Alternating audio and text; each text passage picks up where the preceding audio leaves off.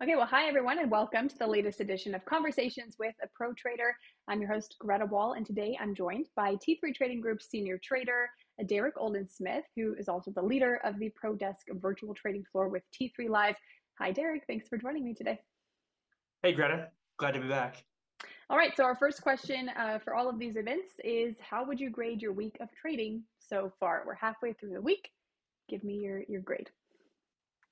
I'm back to trading really well, I'm happy to say. I remember the last time you had me on, I was upset with my trading because I had made some errors and some mistakes on game planning and I tend to be really hard on myself. Mm-hmm. The way that I judge my own trading, if I'm giving myself a letter grade, is not necessarily based on P&L. It's based on how good of a job I've done being consistent with following my rules, taking the trades at the appropriate time with the appropriate sizing, the appropriate risk, having a game plan in place, and then consistently following that game plan.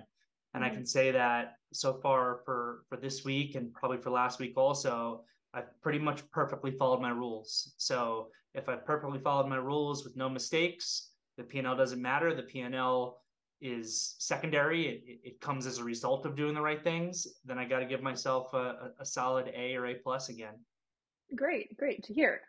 So, for everyone who is joining us today, if it's your first time here, welcome. If you're coming back, welcome back. These are live conversations between Derrick and myself, but also a live Q&A for you and Derrick. So, as you're watching this event, the live chat is open. I am going to put a comment in there right now, just so you guys can see where it's at. Ask Derrick your questions there, and he will answer those. In the latter half of this event. So first half here, Derrick and I will have a conversation. If you hear anything that you want more clarification on, or you have a question about something else totally unrelated to what we're talking about, please submit those questions and I will make sure we answer all of them by the end of this event. Okay, Derrick, so we do have a lot to talk about today. There's kind of a lot of news happening impacting the stock market. I want to start off though with the debt ceiling. Negotiators, as of today, still unable to come to an agreement to raise the debt limit. House Speaker says the two sides are still far apart on spending cuts. Treasury Secretary reiterating today that June 1 or early June is the deadline to raise the limit. She says government is out of money after early June. We're about a week away from that deadline now, so give me your thoughts on this situation. Sure. So, unfortunately, this isn't the first time over the course of my career I've dealt with this debt ceiling stuff. And then the US government and our politicians, they love to play these games and they do it at risk of the entire populace of the country. I Mm-hmm. personally find it embarrassing. Not to get into politics or Democrat, Republican, any of that stuff. That's not ever what I want to talk about when I'm working with my team. I always want to talk about very specifically the market implications of situations that we find ourselves in. And sometimes those situations are politically based, as is this one. Mm-hmm. So there's no doubt about it. If a deal can't come to pass, if we default on our debt as the United States of America, it is an absolute and utter disaster. It would probably be terrible for markets. I mean, the move lower for markets would probably be extraordinary. I don't think it's going to happen. I think that Mm-hmm. we're going to get the deal passed. It's honestly something I'm only slightly concerned about at this point, to be honest, even as we're, really starting to approach our deadline. It's yesterday was the first day that I saw the market actually move based on headlines coming Mm-hmm. out of the White House and our politicians about the situation. And it did bring us lower. The fact that no deal was able to be done yesterday is what really caused us to roll over in the second half of the day. It actually kind of caused a false technical breakout in the S&P and the Russell, which is certainly no good. But I think that the deal is going to get done if for no other reason than the politicians have political risk here. And what I always tell my traders, and it doesn't matter what we're talking about specifically. You could be talking about Wall Street analysts, you could be talking about hedge fund managers, or in this case, you could be talking about politicians. Mm-hmm. You want to ask yourself, what is the incentive of this person? What is their Mm-hmm. number one incentive? And I talk about this all the time. Like a Wall Street analyst, their number one incentive is not necessarily to provide information to the markets that will make you or me money. A Mm-hmm. hedge fund manager, their number one incentive is not necessarily to make money for their clients either. Mm-hmm. A hedge fund manager, their number one incentive is raising assets and keeping those assets. And when it comes to politicians, in my opinion, unfortunately, um, their number one incentive is not doing what's best for the American people. Their number one incentive is getting reelected. Mm-hmm. And when you look at a situation like this, if they don't get a deal done, then there is reelection risk that they're putting on their own shoulders. And at the end of the day, these people are going to do whatever they need to do in order to get reelected, which means that no one will want to have their name on either side of the aisle. No one's going to want to have their name associated with not getting a deal done. Mm-hmm. And as a result, potentially not getting reelected. They will get a deal done. I'm very confident about it. So I personally think that this is all noise right now. But as of yesterday, it did start to create some movements with the market. So we need to see progress. And I'll tell you what, I said it in the virtual trading floor today. These politicians better cancel their Memorial Day weekend plans if they think that they're going on vacation Memorial Day weekend. Lock yourself in a room, get a deal done, do what's right by the American people. This is your job. Don't Mm-hmm. the one headline I do not want to see is, oh, we're going to recess our conversations until Tuesday so we can go and enjoy our Memorial Day weekend. It's just ridiculous. Yeah. But I'm not concerned overall. I would say, arguably, most people aren't that concerned that a default is going to happen. It's pretty much a given that they will come to some kind of agreement, even if it's a kick the can down the road, short term, 3-month agreement. But as you mentioned, we're starting to see more impact on the stock market, specifically from these headlines having to do with the debt ceiling. Why do you think now is kind of the time that we're starting to see that impact among traders?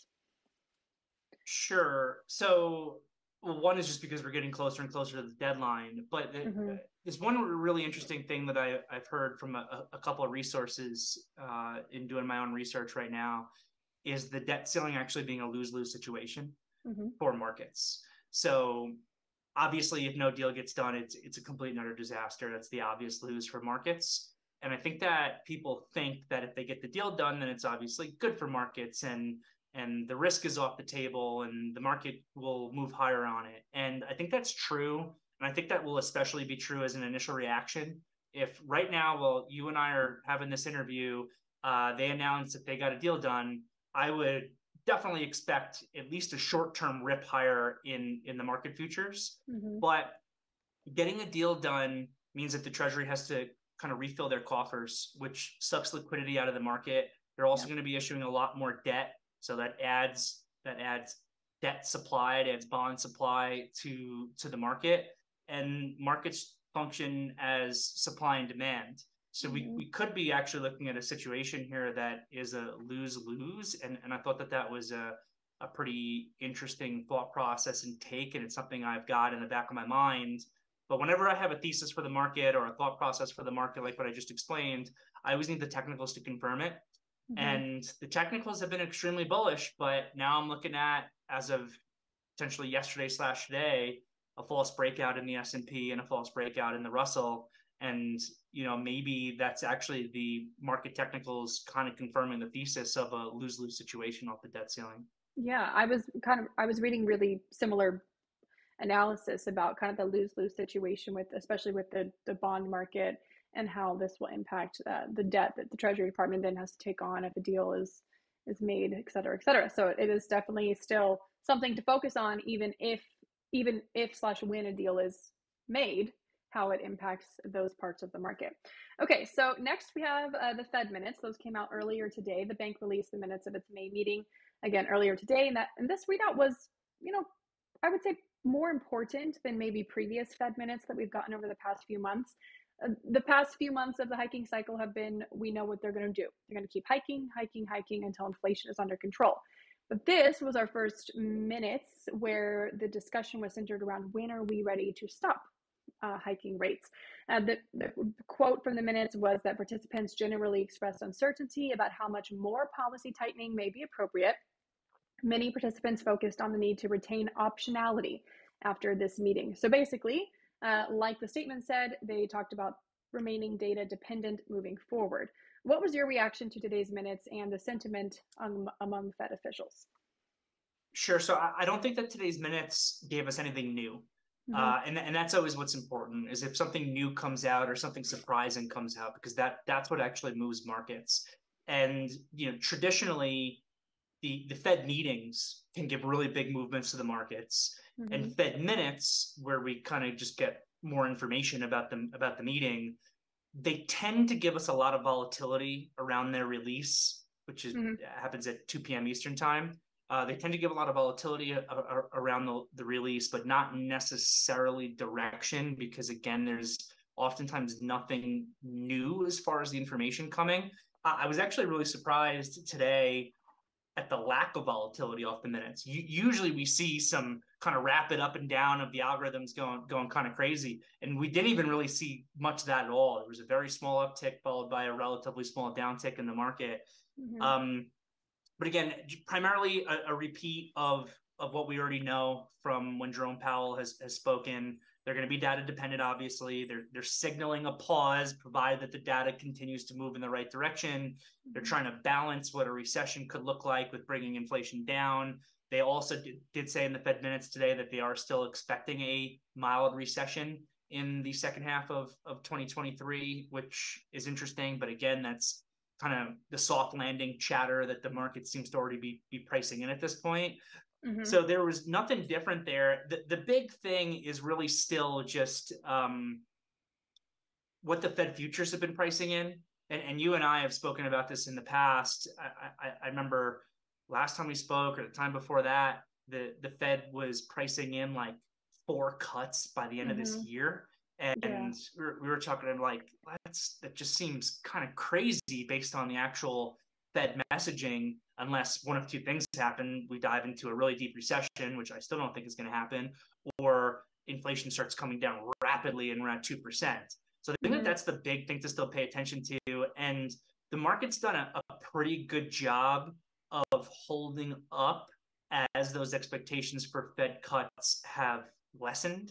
So I think last I saw, now they're only expecting maybe 2 cuts by the end of this year and 1 in the beginning of next year, something like that. And now they're also actually pricing like a 20 to 25% probability of another Fed increase, another hike in the next meeting. I'm gonna say what I've been saying for a year and a half, which is that the Fed uses as a tool their words and their language. They like to tell us what they're going to do ahead of time.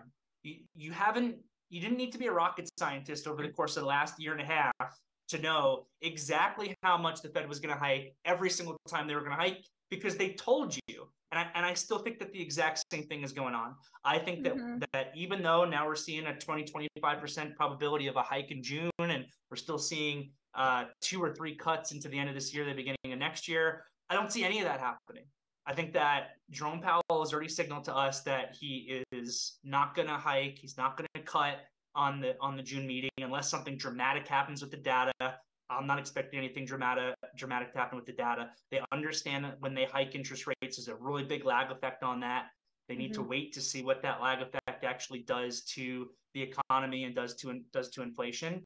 So I'm saying, unless we see something that's a disaster on like this next PCE report, there is going to be no hike. But I'm also saying that there is going to be probably no cuts this year.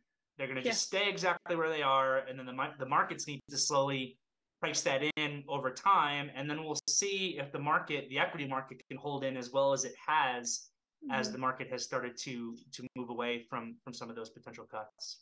Several Fed officials have hit the speaking circuit this week, and they've seemed to kind of strike down the idea that they might be done hiking. You mentioned this. We're starting to kind of see this possibility of another 25 basis point hike sometime this year.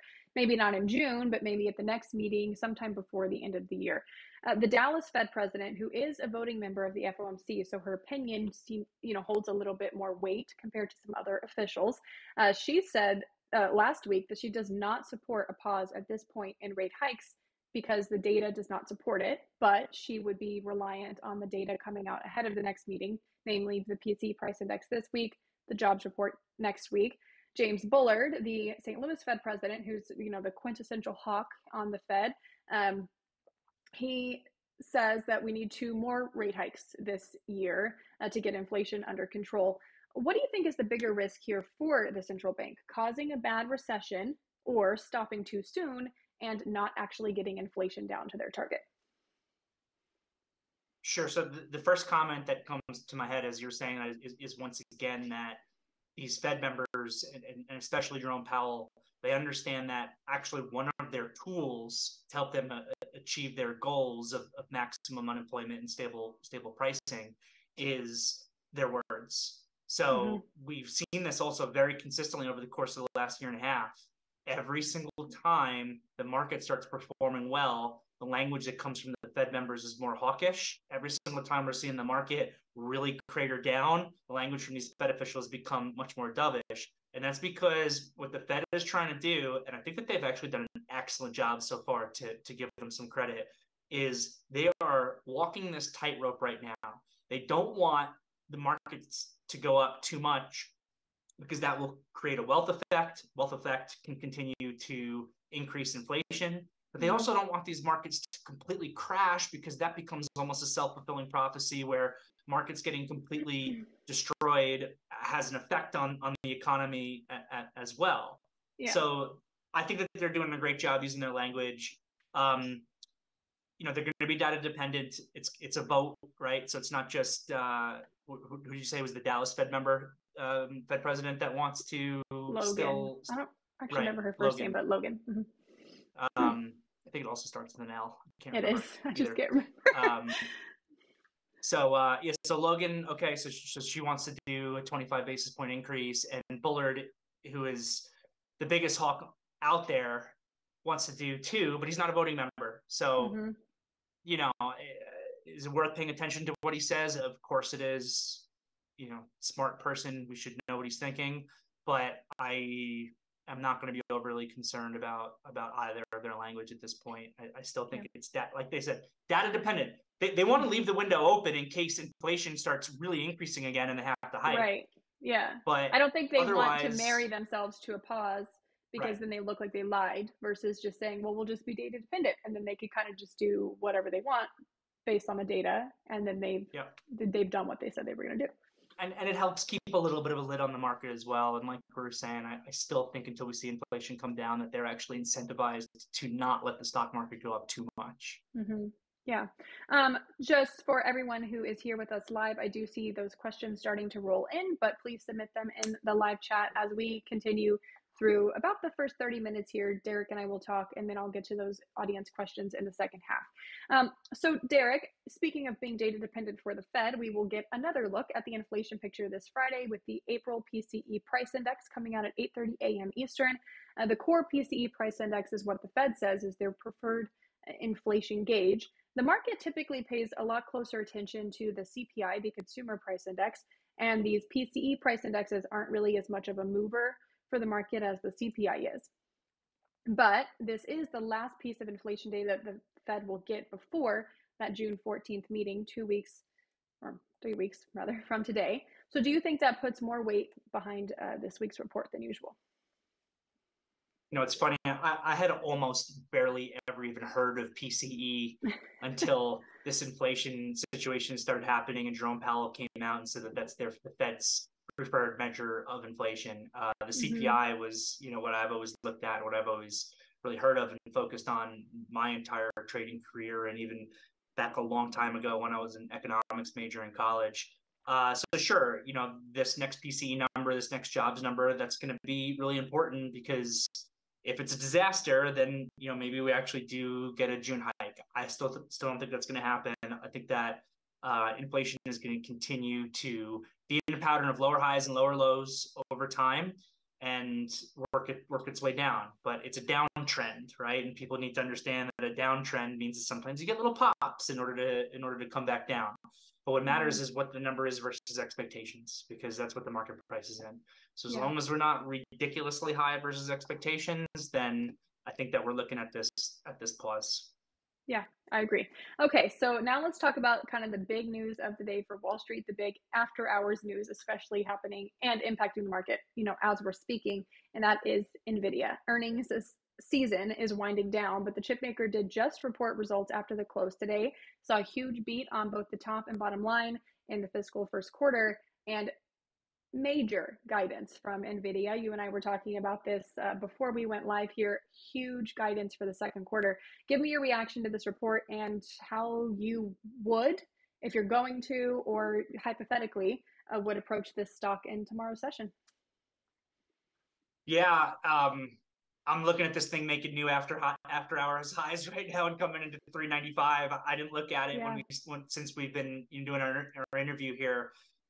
This thing was like $30 lower when you and I were setting up the Zoom for this meeting, and it's up another $30 from there. It's working towards $400.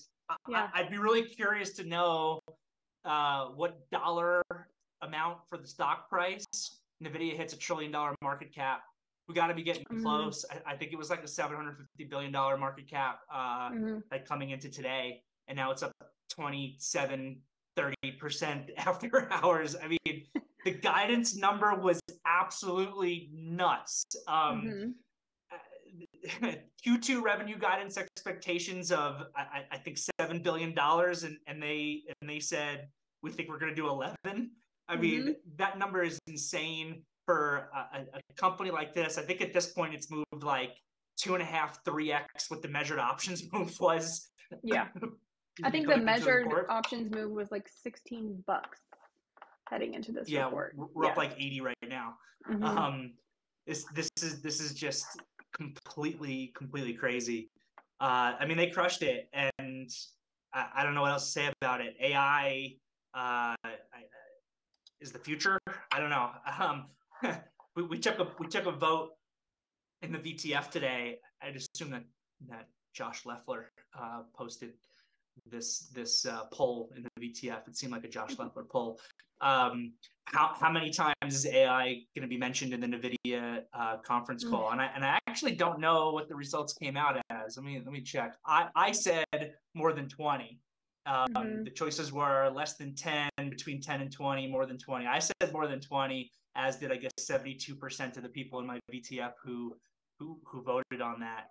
I don't even know what else to say. I mean, it's a mind-blowingly amazing guidance call on an earnings report that absolutely crushed it in a stock that, by the way, had a huge move going into the report, which usually that means it's even more difficult for the stock to give continuation on a good report.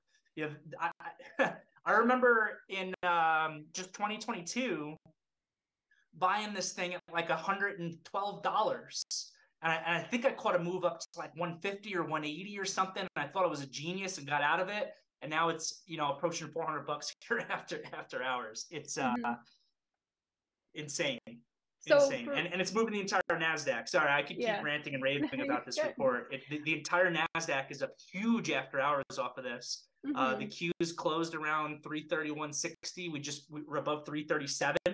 So I don't know. It's going to be really interesting. So earnings season in the end of April and early May, when we saw most companies report, was really interesting from the perspective of markets, because there were two occasions here where the S&P looked like it wanted to break down, and then they got saved by big tech on both times. On April 25th to April 26th, the market really started to roll over heavy, and then I think that might even been when we last spoke. I think then we had Google report and Microsoft report, and they ripped the entire market higher. And then the same thing happened. We looked like we were about to fail in the S&P on May 4th, so just like a week later. And I forget who reported that night. Maybe that was the Amazon report. I don't exactly remember.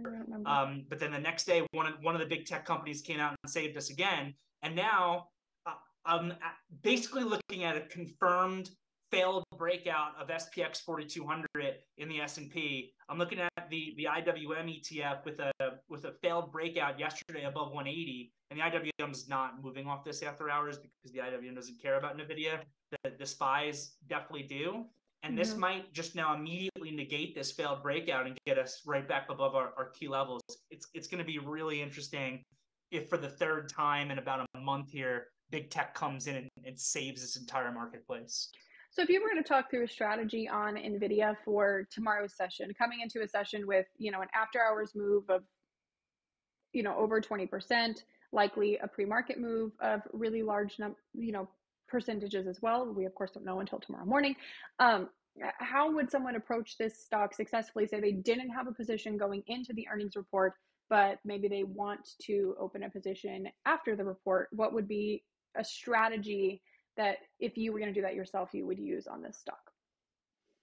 It's going to be really difficult to trade this thing tomorrow morning if you don't have a position. And I'm kicking myself because I saw that guidance number hit and Nvidia was still trading at like 330, 333. And I thought about just taking the offer and getting involved, and I didn't touch it, and I missed my opportunity. So now tomorrow morning, this thing is going to open up just massively extended on the daily chart. So you can find day trading opportunities. If you're a pattern day trader and you're looking at technical patterns and small time frames, I mean, this thing is going to be moving in a really big way. So you got to make sure you have your risk management in check and it's appropriate. But when these things gap up this big, I usually find them to be generally pretty difficult to trade that next day.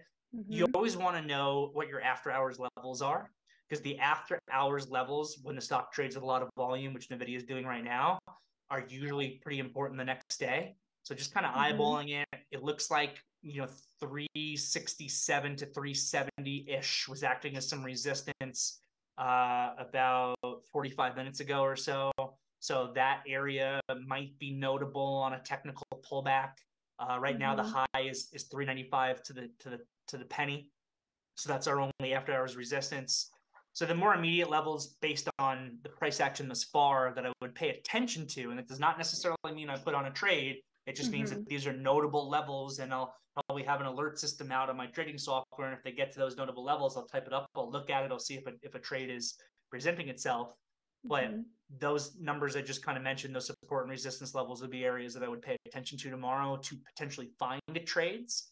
But for me, for my own approach, everything I do, I like to base off the daily picture. I like to base everything off the daily picture, and then I like to use my 5 and 15-minute charts, my smaller time frames, basically for execution of what I see on that daily picture.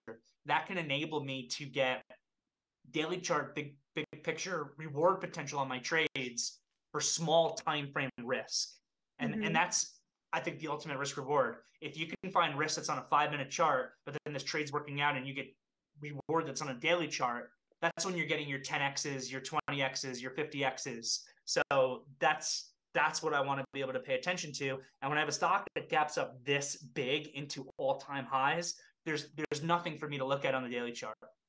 I need to wait. I probably would need to wait in order for the first real daily chart setup to come in, unless this thing for some reason sells all the way back down tomorrow. If the stock's able to hold up at all, with this big of a gap, it's probably going to take at least a week of price action. And it was the same thing with Meta's earnings report.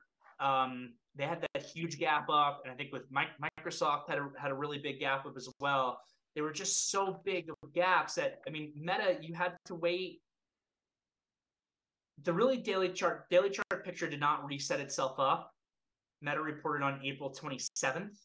And I think the first time I really called out like a couple trades to my team was first on like on May 8th. So what's that? It's like 8 trading sessions later. And then the next kind of daily chart call out we had was on like May 12th or 15th on the break of 236 on the upside.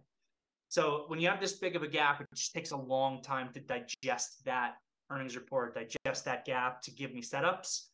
But if you're, a small time frame day trader, you can take some day trades tomorrow if the setups present themselves. You mentioned you're kind of kicking yourself for not taking the trade in the after hours session where you saw maybe some opportunity. So as a professional trader, how do you keep yourself from, falling victim to FOMO on, big moves in stocks like this? Sure. So I think if I bought 330, 333 off that report, it wouldn't have been FOMO. I think it would have been kind of appropriate based on the news that I was seeing. Right, but you didn't, and now, like, how do you prevent the FOMO from taking over and being like, oh, I'm just gonna do it now? Sure. So it's just not my edge. So FOMO at this point in my career, and I would not say it's always been that way, is not something that affects me from a trading perspective. And I know it affects a lot of people. The most difficult thing for most traders, if they're like not super new, but they've been doing this for a little while, is themselves. That's the most difficult thing. Like once you have gotten yourself, if you're like a brand new trader, you got to get yourself through the mechanical learning curve of understanding how markets work, of understanding how execution works. But if you are doing this for 2 years, let's just say 3 years, you probably by that point have a pretty good understanding of your bids and offers and chart patterns and all the mechanical stuff. And then it becomes all about trading psychology. And what I tell people all the time is that the number one counter to bad trading psychology is good game planning. Good game planning, having a rules-based approach, and then this goes back to psychology, having the discipline to be able to follow that rules-based approach, which that always sounds so easy in like an interview or a phone call or something like that. Well, you just create your rules and then you follow them and you could be a really successful trader. And as traders learn, once they start doing this for a couple of years, it is not that easy. The market will do everything it possibly can to mess with your psychology and to get you to do the wrong things. But at this point in my career, I mean, like the reason I gave myself an A and A plus in the beginning of our conversation today, which I did not the last time we had an interview, I gave myself like a D, is because I have been perfectly disciplined over the course of this week and the last couple of weeks with my approach and with my rules. And those rules would dictate to me to not be chasing $190 in Nvidia if the trade setup was at 330. Not be chasing price and having FOMO and just that's not how you're going to be able to make money. It's just, oh my God, I can't believe I missed the trade. I would have made $1 million if I just bought at 330 like I was going to, and then traders love to blame everybody but themselves. So I'm going to blame Greta Wall because if I didn't have to do this interview with Greta, then I would have bought 330 in Nvidia today. So you just got to follow your rules-based approach. It's really what it comes down to. Sorry, I interrupted that opportunity for you, Derrick. All right, so I do want to get to some audience questions here for everyone that's watching. Submit more questions if you have them, but we do have two good ones lined up here, Derrick. So our first comes from Tyler, and he asked, how do you determine a daily stop? Do you calculate your average point gain / winning trades per day and cut it at a certain negative value, assuming you trade intraday, or do you have a daily stop per strategy, or kind of a stop rule as a whole? Cool. So when you say daily stop, what I assume that you mean is what I refer to as, we call it a limit down or a max loss for the day. Meaning when you say daily stop, I don't want anybody to be confused, or maybe I'm the one that's confused with like a stop loss for a particular trade. I think that the question is based on like a daily loss, because it asked, do you calculate your average point gain / winning trades per day and then cut it at a certain negative value? So overall losses for the day. That's what I thought also. So the way that I like to do it broadly is kind of just based on a percentage of your account. That's what what is the maximum amount of your account that you're willing to lose in a typical day in order to be able to make money. That answer will very much depend on the individual. I don't know you. You need to know yourself. You need to know how much money you have. You need to know what your finances look like, what your family finances look like, all that good stuff, what you're working with. But like as a very general, broad rule, like if I was onboarding a new prop trader into T3 Trading Group, I usually like to have a conversation with them before they first start trading about what their maximum daily risk should look like. I don't like when someone gives me an answer that's more than 5% of their account. I think it's just too much. So I would say it should be something less than 5%, and you need to come up with that number for yourself based on your own understanding of your own finances. And then you can skew your risk per trade based off what that amount is. So if you were working, I always like to use simple numbers. If you were working with a $10,000 account, then 5%, you're looking at $500 as like the maximum loss that you should give for yourself. And then you could break your trades up to, and there should be some variability based on what I call risk skew. But then you can break your trades up into let's say an average of $100 risk per trade, that gives you 5 opportunities per day. If you took 5 trades in your day and every single one of them failed, you should be done for the day. You're not seeing things right. You're not seeing the market right. Your thought process was wrong. You didn't get enough sleep last night. Whatever it is, take a step back and call it. I have analyzed my account and the account of many people that I have worked with, probably 100 plus accounts of people that I've worked with over the years to try to help them. And I can tell you, whatever your trading strategy is, this business comes down to the math. It comes down to the numbers. Having that maximum loss, whatever you make for yourself, is a prerequisite for success. And then you need to be able to have game plans so that your reward potential can be a multiple of what that maximum loss is.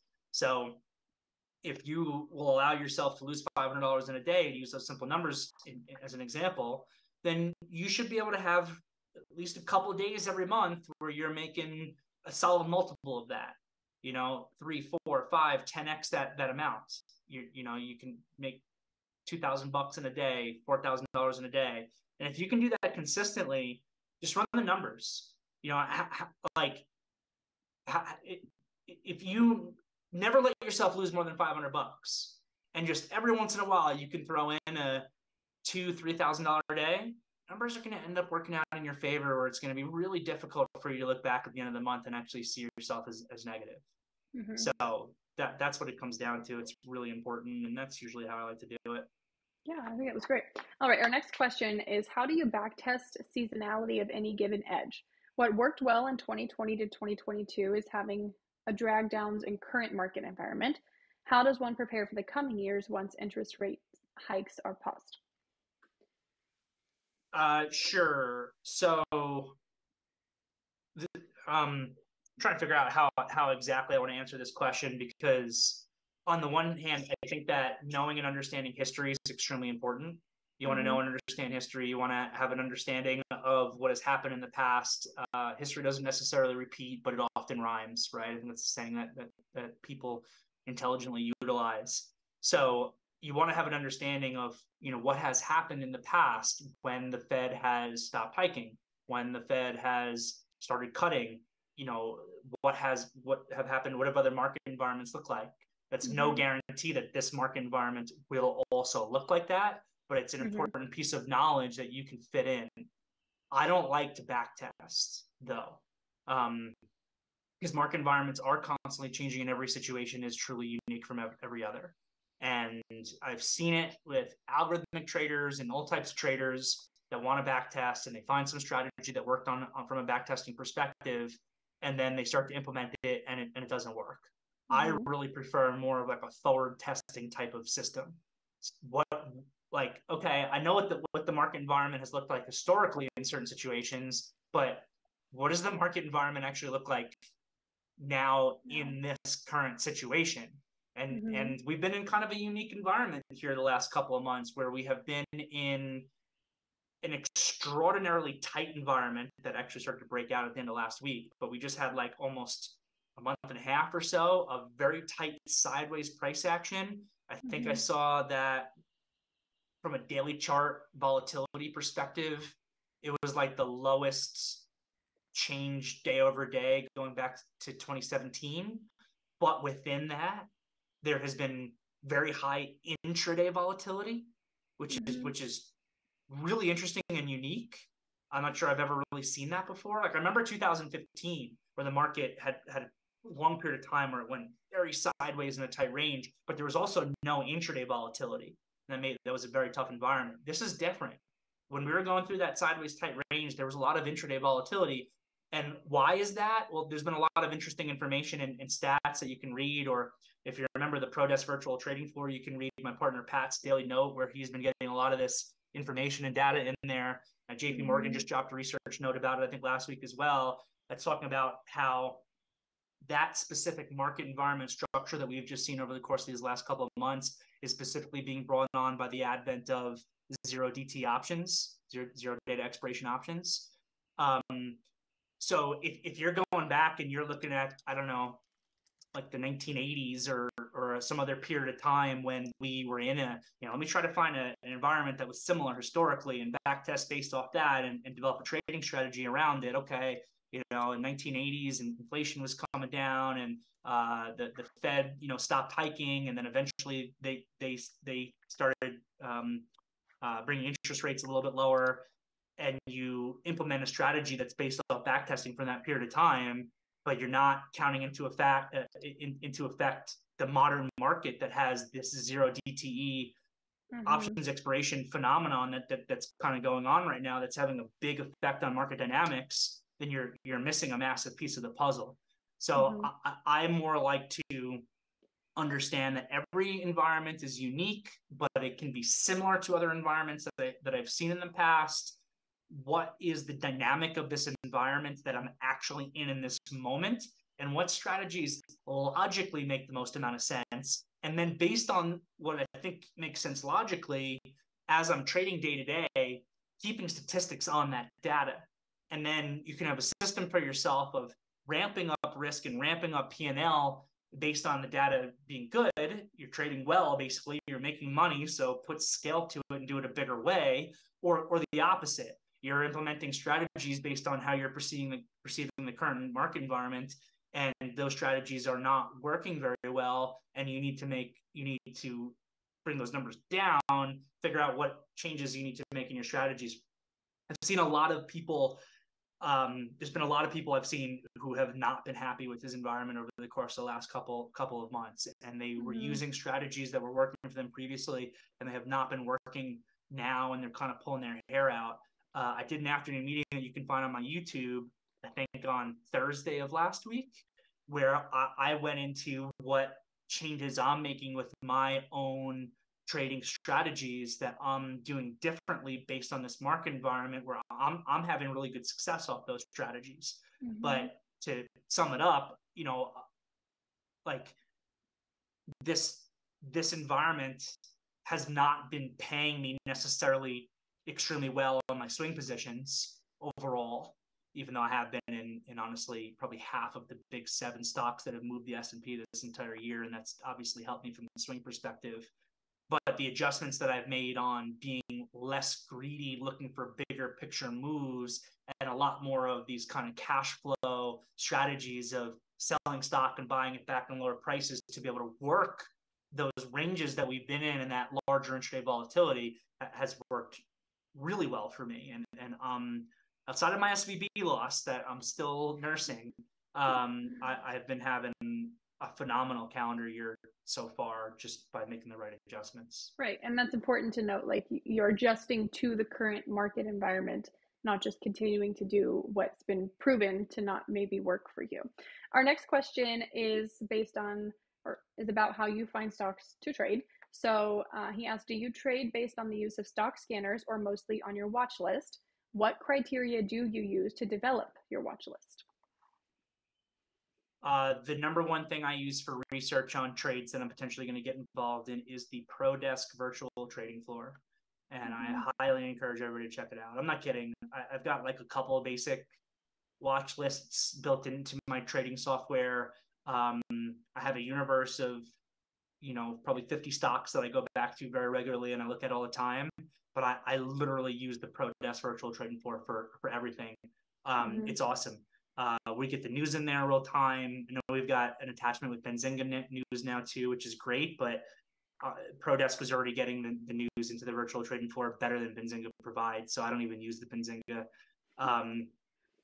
We get the news in there real time. We get all the research in the morning, all the analyst upgrades and downgrades, earnings reports, macro research. That's entirely what I'm utilizing. So I see that stuff coming in real time. I use it for idea generation, and then I use my team. The virtual trading floor and the team that I work with is a team, and I think that's really important, and that's why we call it the ProDesk room. It's a group of people who are primarily professional traders who are doing this for a living and working on being successful, and it's a give and take. I like to think that I provide ideas that make other people on the team money, and other people on the team provide ideas that make me money. Some of the positions I'm in right now, I think it was just yesterday that I bought plug through $8 2 days ago. I bought plug for $8. Not my idea. Elliot in the virtual trading floor, if he's listening, again, shout out to Elliot. It was his idea. He brought it up in the morning meeting. I was like, oh, I love this idea. This is great. Bam, trade triggered. I'm in. The PayPal position that I've done pretty well with over the course of the last. I've been in this one, I think, since May 17th, so probably 5 days now. It's paid me really well. Not my idea. I don't remember whose idea it was, so I apologize for not giving the right credit. But, I'm working with a team of traders here and we feed off of one another. That's all I need. I don't need scanners. I don't need anything else. Mm-hmm. Our next question comes from Franklin, and it's about T3 trading and being a prop trader with T3. He said I am assuming that T3 prop traders get a K1 when it's time to file their taxes. Are their profits considered earned income or passive income? Yes, you get a K1 if you're a prop trader with T3. Beyond that, I am not an accountant. I'm going to certainly recommend that you speak to your accountant. I think that it shows up in the ordinary income line of the K1. But again, outside of that, you should speak to an accountant. I think there might be tax benefits to a K1 versus a 1099, but speak to a tax professional. Yeah. All right. Tyler first said thank you for answering his first question, and then he has a second question. He asked, have you seen an increase in programmatic trading via Python/C++? Do you know what I'm referring to? Okay. Yeah, C++. It's a okay. coding language. Okay, just making sure. Rather than a combination of software with human execution. If so, are there particular platforms ideal for this that you're aware of? And does T3 have a focus in automated trading? Sure. So I don't know the statistics now, but the percentage of the overall volume in the market that's brought on by automated algorithmic trading has been very high for a long time now. Probably at least 10 years. So I don't know if there is necessarily an increase in programmatic trading that's actually occurring. It's been a very large percentage at this point for a very long time. I think that there probably is an increase in sophistication of algorithmic trading now compared to 10, 12 years ago.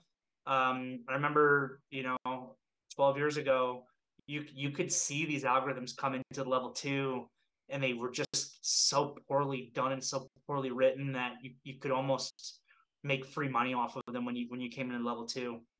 When they came into the level 2, you don't see it anymore. They just got more smart, more intelligent, more sophisticated. A couple things I would say about it. One is a common question. I know this is not exactly what you asked, but a common question that I've been getting for at least 10 years now is, do you think at some point you as a human being discretionary trader, and I can't code, I don't have a coding background, everything I do is I press buttons to buy and sell. Do you think that eventually you will no longer be able to exist because of machine learning and AI and algorithms? And the answer to that is no. I think I definitely can exist. I think that there's room for success for both human beings and for algorithms. I think that the key is to knowing what your advantages and disadvantages are. Like where I cannot compete is in anything that's ultra high frequency. I can't compete. I'm not fast enough. I mean, these algorithms can make decisions faster than the human eye can blink. I have no ability to be able to compete there. Where I can compete is I can adjust faster than most algorithms, and that's actually probably going to be something that will improve on behalf of the algorithms as AI continues. But the way that it's been for a while, we were talking about market environments earlier, is so you've come up with a strategy. Instead of doing your strategy manually, you create an algorithm to do it. You code in that algorithm. That's going to be a code based on rules. Those rules are what defines your edge. In some ways, a really good trader is just like that. Is like a human being version of an algorithm where I have rules that I follow for my trading, and I don't deviate from those rules, because when I deviate from those rules, it negatively impacts my P&L. But as long as I can be disciplined enough to follow my strategy, I'm actually the exact same as if I had programmed that strategy into a robot. But the benefit was that I could adjust on the fly. So like I still remember very clearly August 27th, 2000 August 24th, 2015, the market had like a mini flash crash overnight. 2015, I already said it actually. The market was in a very tight range almost all year. Overnight that night, there was like a Chinese currency crisis of some sort that caused the US equity market to have a massive, massive gap down. And all these algorithms have been programmed to trade this tight range-based market environment. And when the market gapped below the lows of that range, a lot of these algorithms like had like an emergency switch go off that was a risk management switch that was liquidate. And I'll never forget that selling for the first 2.5 minutes of the day was the craziest market selling I've ever seen in my career. We just like dive bombed this market lower for 2.5 minutes. And I remember at that time talking to my physical trading desk before I had the virtual trading floor and yelling at everybody like, we've got to buy this dip. We've got to buy this. We've got to come in and buy this. This doesn't make any sense. This is irrational. This extension, whatever it was, we got to come in and buy it. After 2.5 minutes of heavy algorithmic selling, the market got bid all the way back up. Statistics came out like a couple of weeks later that showed that on that day, the algorithms were what was selling. They dumped all that stock, and actually retail money was net buyers. And I love that because retail's the dumb money, right? Like you're in your personal brokerage account. They consider you to be dumb money, in case you didn't know that already. But this is the day where these brilliant algorithms all sold what ended up being the low of the year, and retail money was able to come in and buy. And that was just because we were able to adjust on the fly, because you're a human being and you can be like, look, this isn't right. Or I remember like when the Knight fiasco happened, and Knight, which was an HFT firm, somewhat like a Citadel type of company, when that company entirely blew up because their algorithms went haywire one day. So I think that there's room for both of us. To answer the final part of your question, does T3 engage in algorithmic trading? The answer is yes. We have a very robust algorithmic trading division at T3 Trading Group. Sean Hendelman is the CEO of T3. Sean has been involved in black box trading since the early 2000s. He was one of the first to get involved in the space. And I would even go as far as to say that a lot of T3 as a company and our success is actually based off of the success of Sean Hendelman's black box trading, going back the last 20 years or so. So he trades, server co-located, raw market data coming in. It's a very sophisticated system. All this data that comes in, it's also very expensive that he has his, machines digesting and trading off of. So at T3, we have the highest level of algorithmic trading available. And we're also, even for some of our discretionary traders, starting to use technology in a really cool way to benefit some of our prop traders that we have here at the company. So like if we have a successful trader here at T3, we can actually now build an algorithm around that trader's trading. So that trader continues to trade exactly as he or she always has, pressing the buttons, whatever. But now we've actually built an algorithmic trading account behind your trading that can, magnify your P&L, give you some extra money at the end of a good month. So we're doing a lot of cool stuff right now. Yeah, that's really cool. Our next question is, do you have a preference for day trading versus swing trading? I do both. I would say that the longer I've been in the business, the longer my holds have been. But I really think that this goes back to market environment. Certain market environments, your swing trading pays you more and your day trading pays you less. Certain market environments is the opposite. I like to compare and contrast 2018 compared to 2023. 2019, the S&P, I think, was up 30-something% on the year, but there was zero volatility.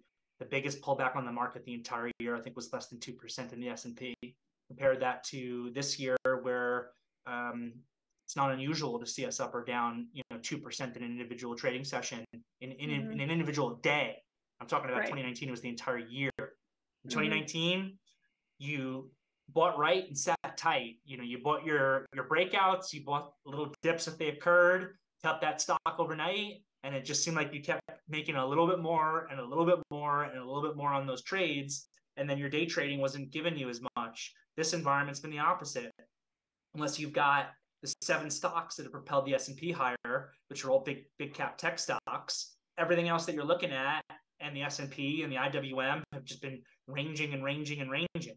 So if you're sitting in there in a swing position and the market's going sideways, well, that swing position is not making you any money, unless, of course, it's one of these few individual stocks that have been working really well, and we have caught some of those names as a team. But otherwise, we've just been going sideways. If you can't make money day trading in this environment, if you're sitting there just in an investment account, and this is not a knock on investment accounts. I think having a long-term hold portfolio is a very prudent thing for people to have, but you're not making anything. And if you have day trading ability and you can capture those daily fluctuations from the intraday volatility, then you can make money. So for my own approach, I like to combine day and swing trading. I'll have core swing positions that I'll hold for weeks, months, maybe even years at a time, but I actively day trade around that core position every single day. So if I'm stuck in a market environment like right now, the day trading around the core position is what's probably making me more money. If I'm stuck in an environment like 2019, that's not going to make me as much, but the swings are going to continue to pay me better.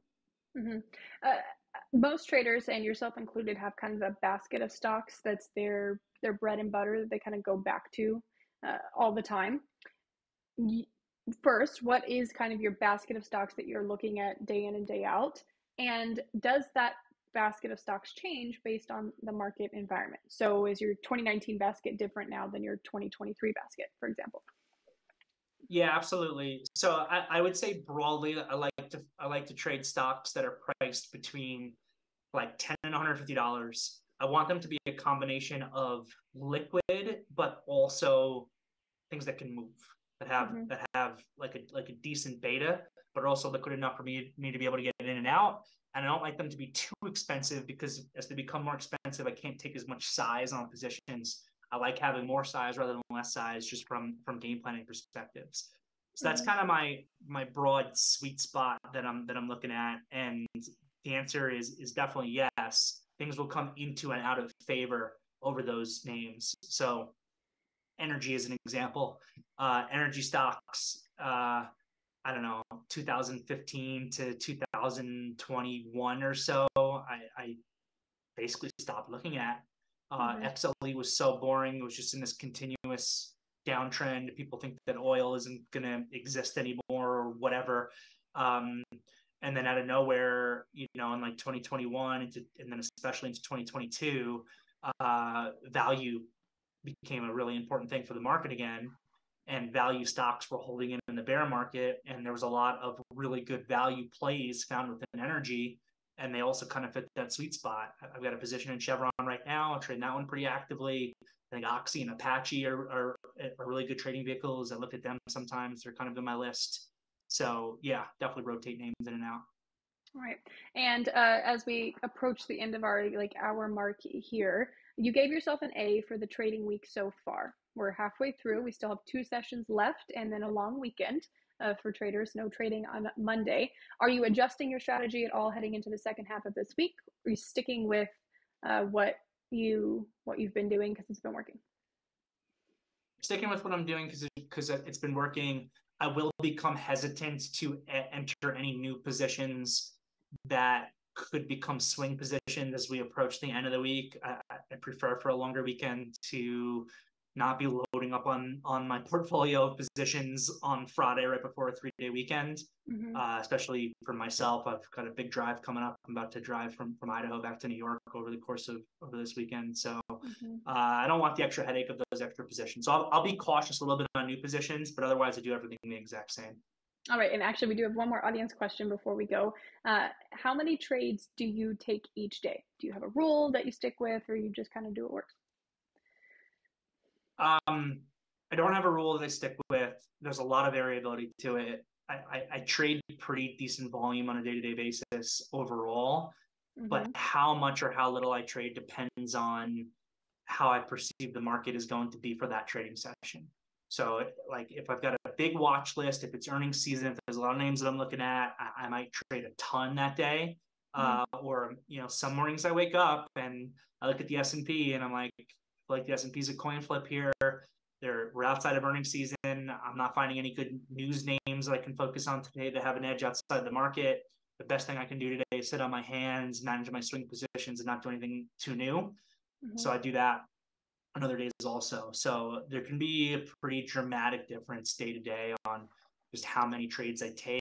It's also hard for me to answer that question because if I am day trading around a core swing position, is every time I buy and sell within that position count as a trade? Or is that just Mm-hmm. one big picture trade that I'm continuing to manage? If Mm-hmm. it's the former, then you could say I do a lot of trades every day. If Yeah. it's the latter, then you could say I only do a few new trades a day. Mm-hmm. So yeah, that'd be the answer. All right. For everyone who is still here with us live, I just put a comment in the chat for the with the link for next week's event. T3 Live's David Prince will be joining me next week. He's the leader of the Inner Circle virtual trading floor over at T3 Live. Not a trader with T3 Trading Group, but has some great market insights for traders. And so we're going to bring him on as a guest. Derrick, thank you so much for joining me today. For everyone that's watching us, if you want to connect with Derrick, I know you can reach out to him on LinkedIn. Make that connection. He'd be happy to talk to anyone here on LinkedIn that was with us on this event. And Derrick will be back with me in about a month as well. So you'll get to hear from him again and see what's changed in a month from now in the stock market. Things can change, might be the same. Who knows? But thank you, Derrick, for joining me today. Thanks, Greta.